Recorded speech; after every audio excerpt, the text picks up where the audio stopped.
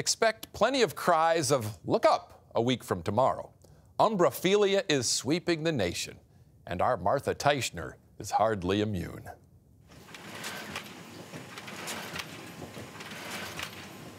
$45 million pairs of customized eclipse glasses. That's what American Paper Optics figures its factory outside Memphis has turned out. Right now, we're producing over 500,000 eclipse glasses a day. Now, do you understand how big this eclipse will be? CEO John Jarrett. We think of it as the Super Bowl of the sky. So it's so big because we're talking about 300 million people looking at the sky, and they all need eye protection. Ready or not, here it comes. 8 days from today, for the first time in 99 years, a solar eclipse will cross the entire continental United States. Its path of totality, from Oregon to South Carolina, approximately 70 miles wide. A partial eclipse visible elsewhere. What is a solar eclipse? It's when the moon passes between the Earth and the sun. The darkness is the moon's shadow. When the sun is about halfway or three-quarters of the way covered, if you have a shade tree around and you look at the sunlight filtering down through the leaves of the shade tree and look down on the ground, you will see crescents on the ground because the leaves act like pinhole cameras. Retired NASA astrophysicist Fred Espenak is known as Mr. Eclipse. Just before totality, the sky starts getting dark and you get one bright bead on the edge of the sun's disk that's called the diamond ring effect. And then the sun's disk is completely covered and the corona is revealed in all its glory. Maybe you've seen those eclipse postage stamps. If you press on one, your body heat makes the eclipse go away and the face of the moon appear. They're Espenak's photos. He's witnessed 27 solar eclipses, met his wife at one.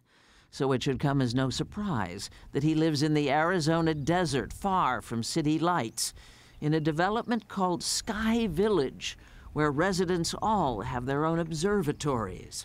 Get a good view of Saturn and the rings. Wow, I see the rings. Oh. The name for an eclipse chaser like Espenak? Umbraphile, or lover of shadows. I have seen 5 total eclipses. So my first was in Aruba in 1998. Science writer David Barron is another self-proclaimed umbraphile. It was the most awe-inspiring, I dare say spiritual experience I've ever had. And I say this as a science journalist. Barron's new book, American Eclipse, recalls an earlier era's eclipse sensation. July 29th, 1878, the path that the moon's shadow took went right across the Wild West, from Montana Territory down to Texas. And dozens of American astronomers headed out to the west to observe that eclipse.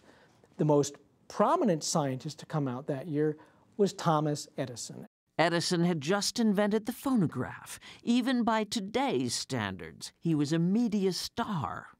So Edison's involvement in the eclipse definitely helped raise the profile of the eclipse overall. And the very day after he returned from the eclipse, he started work on a new project, and that was the light bulb.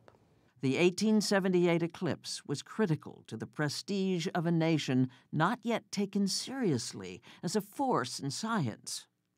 And was one of those key events that really did lead the country not too much later, by 1900, to be an equal with Europe in terms of science, and then really to excel and exceed Europe. So what's this line? Well, this line is the center of the 73-mile wide solar eclipse. As for prime eclipse viewing spots, if the Wild West seemed exotic in 1878, Makanda, Illinois, population 600, might qualify today. Why orange? We only had orange paint.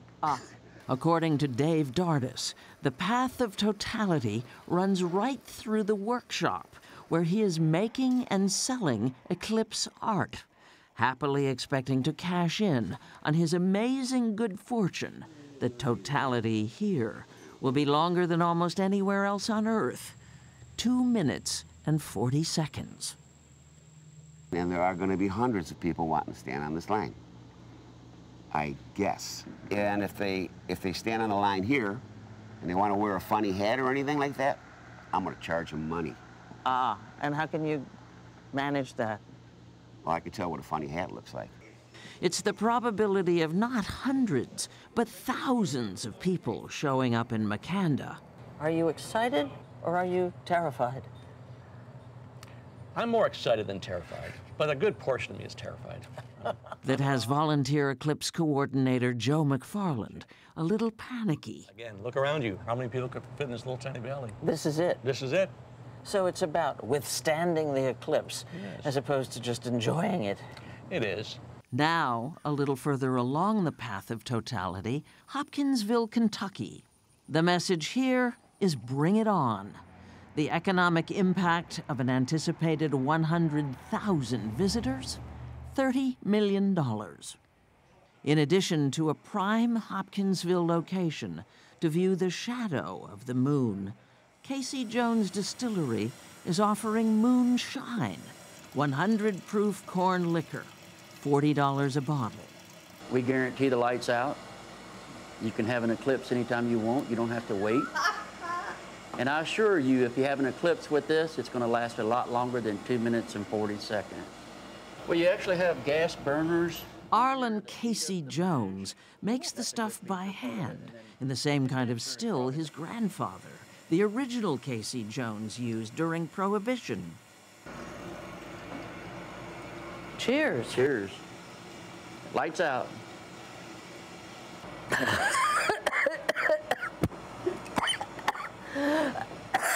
It is potent. It is potent. A little moonshine might prepare you for what will be happening nearby in Kelly. The eclipse will coincide with the annual Kelly Little Green Men Festival. The actual encounter took place over here in this little wooded area. Exactly 62 years to the day after Geraldine Sutton Stith's father and 10 other friends and family members claimed to have had an alien encounter. They saw this little 3.5 foot tall being coming out from the woods. And it looked like what? Well, nothing they'd ever seen before. It had a huge head, huge ears, big glowing eyes. Its little arms almost touched the ground, and it was floating on top of the ground. Given the spooky timing, will they be back? In a way, I would love it to happen because then it would prove it. And in another way, I'm like, oh my God, you know, just you can come, but don't take me with you. Let no one say that the great American eclipse will not be memorable. Fred Espenak, Mr. Eclipse, has this advice for anyone seeing a total eclipse for the first time. The thing to keep in mind is not to get so carried away with cameras and stuff that you miss the event itself. Comparing natural phenomena on a scale of 1 to 10, a partial eclipse might be a 3 or a 4, and a total eclipse is a 1,000,000.